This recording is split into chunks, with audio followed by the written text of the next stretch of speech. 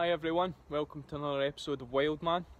And it's been a few days since I've been out here, mostly just because it was the Christmas period and spending a lot of time with family, and hope you have all enjoyed your Christmas as well and spent time with your family too. And we're just back here at the shelter that I've been building, and I thought before we make the roof secure and before we make the surrounding walls, I thought we would make a raised bed inside, a bit of camp furniture.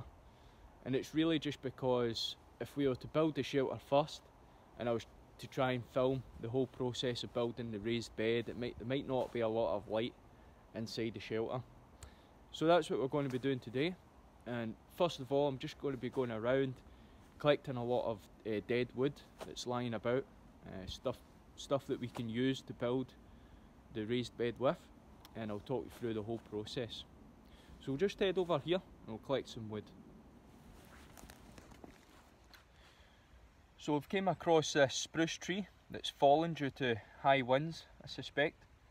And what we're going to do is take a section out of this fallen tree and use it for the sides of the bed, which I'll show you.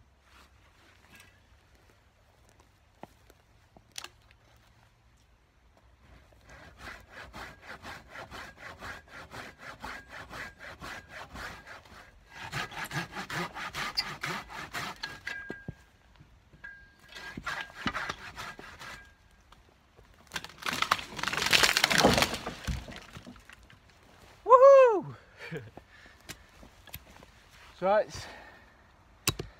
that's that section cut off. So we'll take it off the root here as well.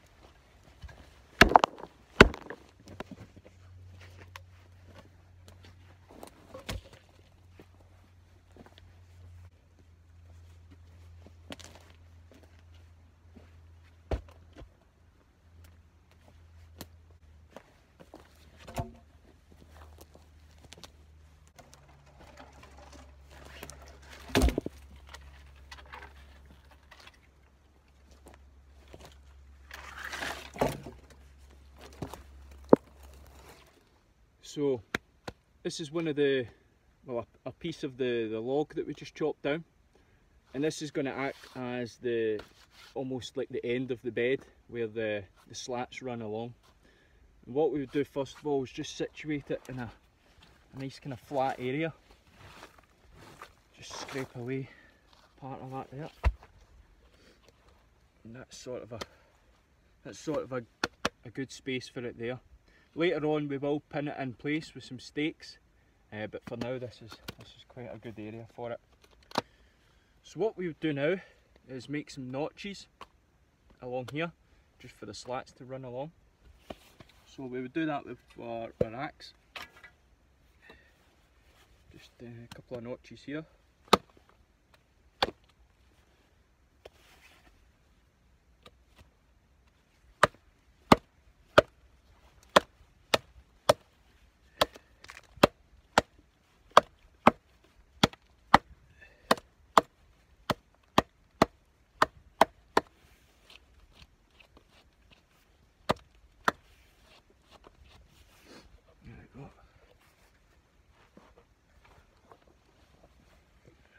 Just there.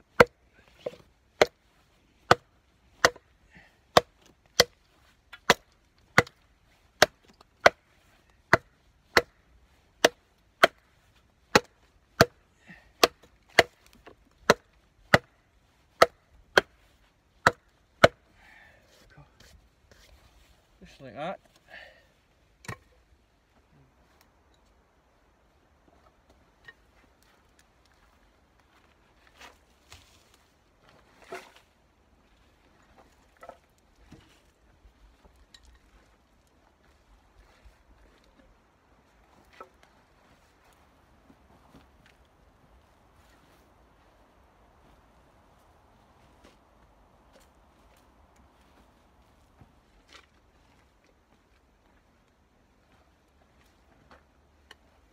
So we do the exact same on this end.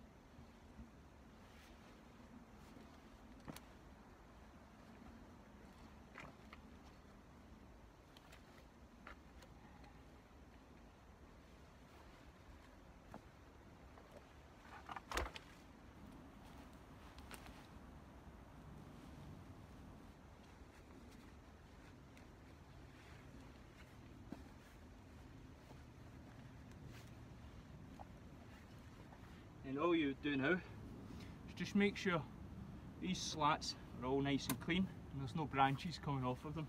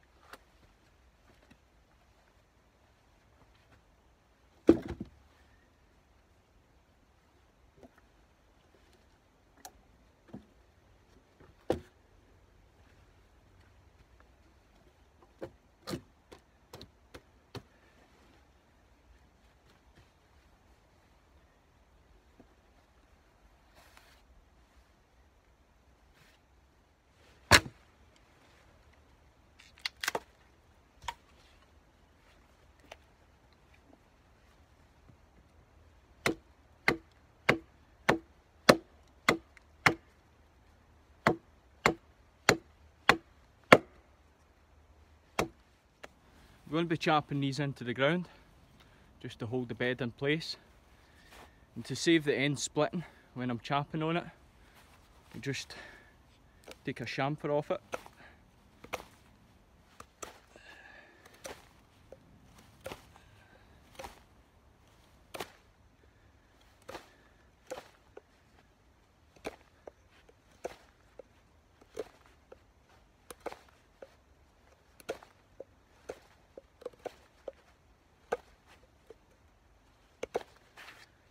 Just like that, nothing fancy, just to stop the top of the steak mushrooming when you're champing onto it.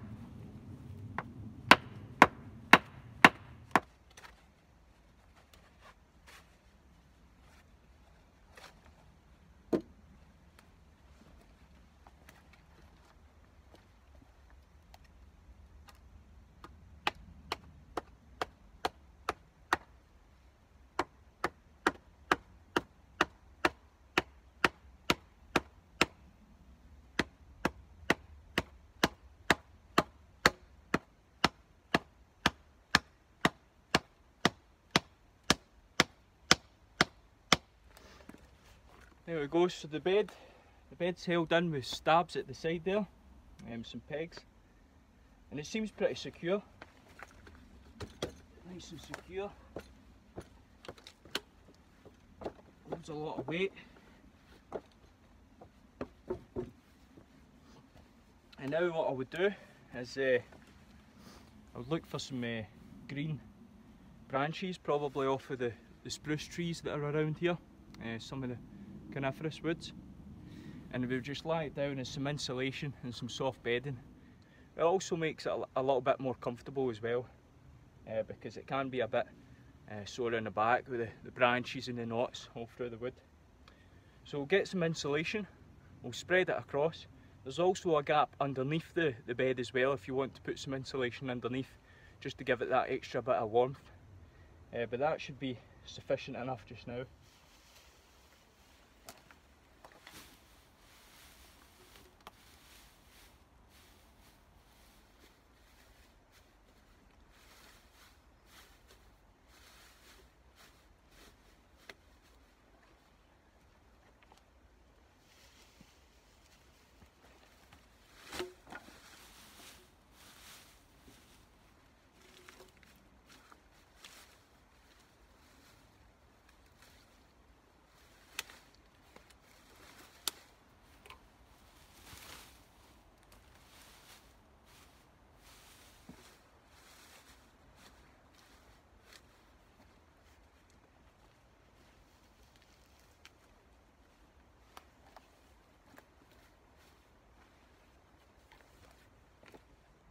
So that's the insulation done on the bed. I was going to try and use some pine branches, but as you can see they're all the way up high. There's none really down at this kind of height. So what I did do was I went around and collected some ferns, and they just do the exact same job. They're a bit thin, so you need a lot of them. But they seem to do the job. I've used ferns before, and the thing about this is, when building this bed, it's a bit tricky in this sort of woodland that I'm in just now, where a lot of the deadfall has been lying for quite some time and it's just rotted right through. So you'd end up cutting through a piece thinking it's a great piece of wood, and it ends up to be rotten, and it just breaks in your hand. So it's a bit frustrating, but the thing to remember when building a camp or just being in outdoors in general, nothing's perfect, so don't beat yourself up about it. It just any kind of negative thoughts can have a big impact on your morale and how you do things in the wild. So it's best just to keep a level head, keep positive.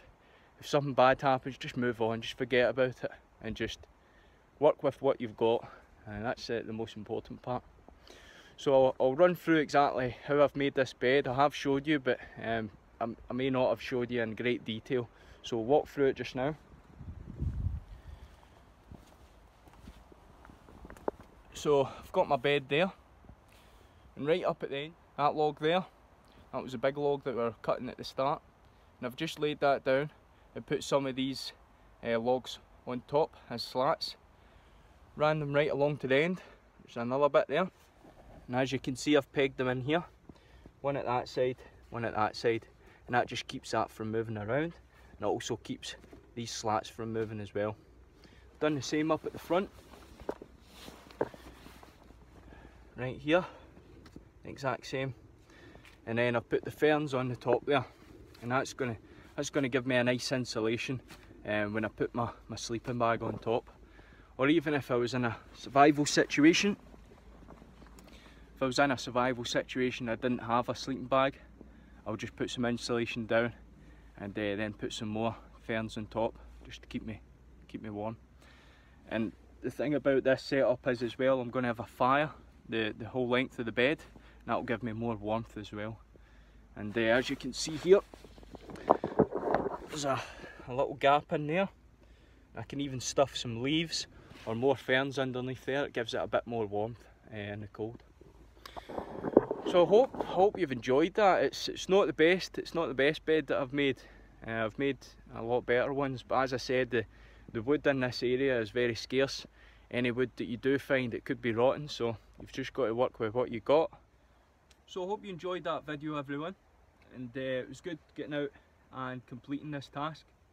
It needed done, and I'm glad I done it before I finished the shelter, because as you can see there's a little bit of light in here, and if I had the whole roof insulated and the walls round about, it would have been a lot harder to see in here.